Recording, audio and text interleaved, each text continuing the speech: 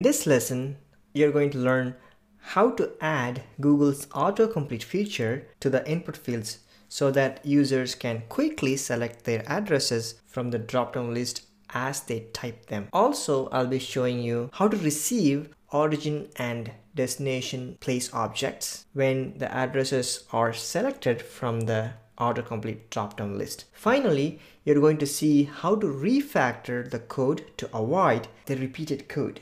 Let's get started.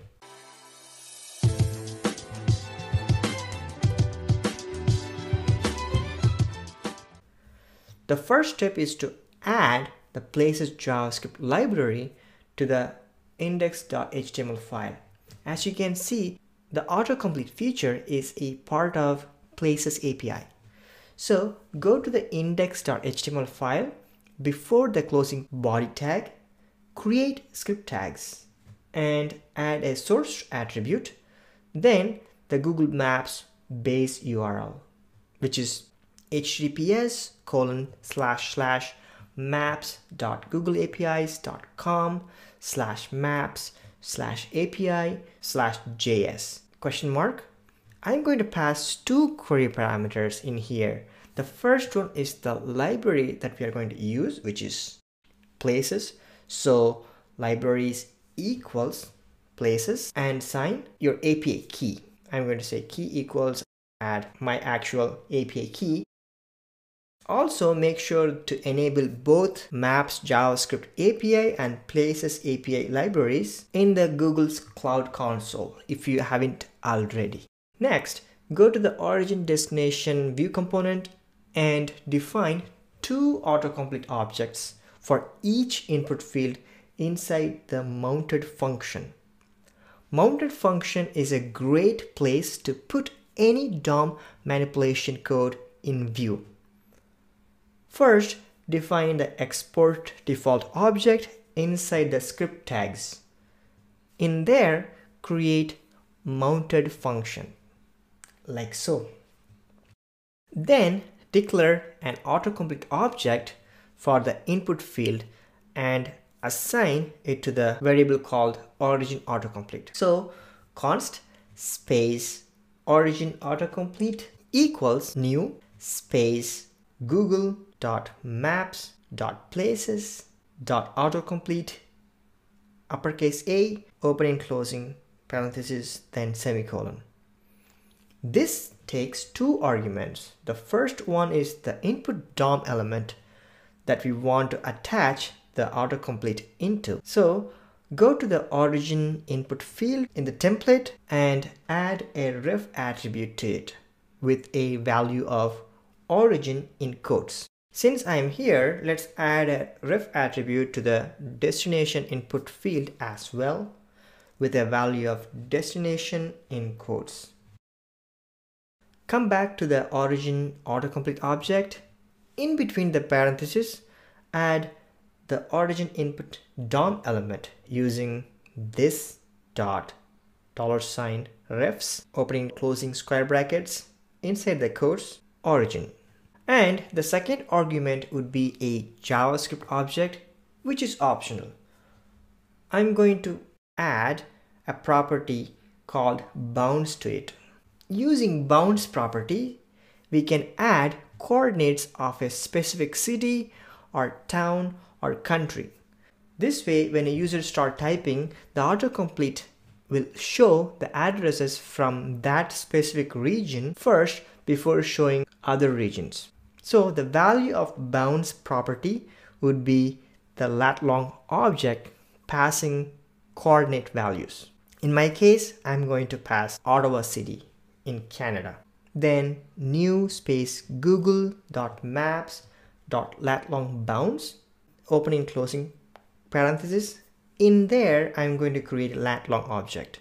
New space google.maps.latlong opening closing parenthesis. This is where I'm going to pass Ottawa coordinate values separated by a comma, like so. Switch back to the browser. I'm going to start typing an address. As you can see, I only see addresses from Ottawa region first. before getting similar matching results from anywhere. Nice.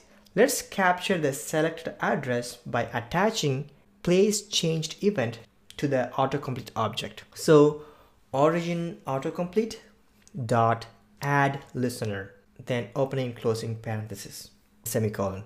This takes two arguments. The first one is place underscore changed in quotes, which is the event name. And the second one is the callback error function, comma, opening and closing parenthesis, equal angle bracket, opening and closing curly braces. Then I can get the selected place object by running getPlace method on the origin autocomplete object. I'm going to wrap that with console logs. Switch back to the browser and I'm going to select an address from the drop-down list, and you can see the place object in the developer console. As you can see, it has pretty much all the information you need, such as address, geographical coordinates, and so on. Nice. Let's do the same to the destination autocomplete. Define a variable called destination autocomplete and assign autocomplete object to it. Equals new space google.maps.places.autocomplete, opening closing parenthesis and semicolon. Then pass the destination input DOM element to it as a first argument as well as the bounds. So inside the parenthesis, this dot $refs, opening and closing square brackets. Inside the quotes, destination, comma, I'm going to copy the second argument from the origin autocomplete constructor and paste it in here like so. Then attach place underscore changed event to the destination autocomplete object as well.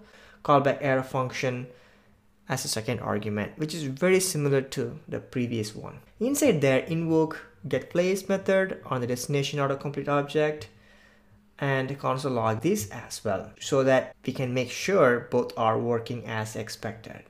Let's check it out. Switch back to the browser.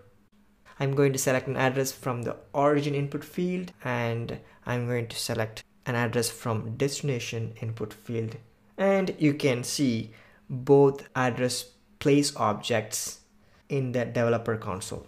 As you can see, I have lots of repeated code in here. Like I have autocomplete object code twice as well as the place change event. Let's fix that. As you know, in the template, I have two input elements that use the ref attribute, and they are automatically added to the this.$refs, which is a JavaScript object. Now I can get the input DOM elements dynamically when we loop through this.$refs JavaScript object. In that way, I can create multiple autocomplete objects using a single constructor but passing different arguments. Let's see that in action. First, comment all the code inside the mounted function.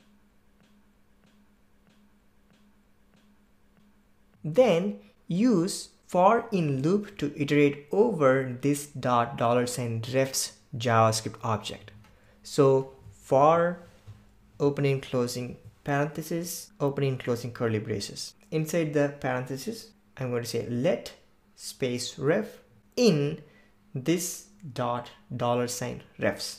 Inside the curly braces, I'm going to console log variable ref. Switch back to the browser. If you look at the developer console, you can see the property names of this $refs object. In this case, origin and destination. The value of these properties would be the actual input DOM elements. I can get the DOM elements using this $refs, opening and closing square brackets, and passing ref. Let's switch back to the browser again, and now you can see the actual DOM elements in the developer console. Nice. Now I'm going to define a variable called autocomplete. So const space autocomplete equals instantiate autocomplete object. So new space google.maps Places.autocomplete and opening and closing parentheses. Then I'm going to pass the first argument, which is this $, refs, opening and closing square brackets, and ref. Then add the second argument, which is a JavaScript object with the bounds property. So I'm going to copy from my previous code and paste it in here. As you can see, even though I have created two instances of autocomplete objects for origin and destination input fields, I have to write it only once inside the loop, which is better than before. Now we can easily attach place changed event to the autocomplete object.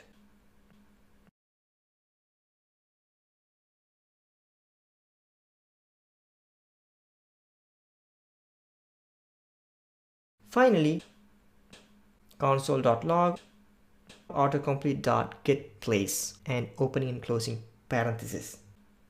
Switch back to the browser and you can see I can get the origin and destination place objects like before, but way less code. Hey, if you want to know more about Google Maps API and how you can use it to enhance location-based services in your JavaScript or Vue.js app, check out my course link in the description below. Thanks for watching and I'll see you in the next video.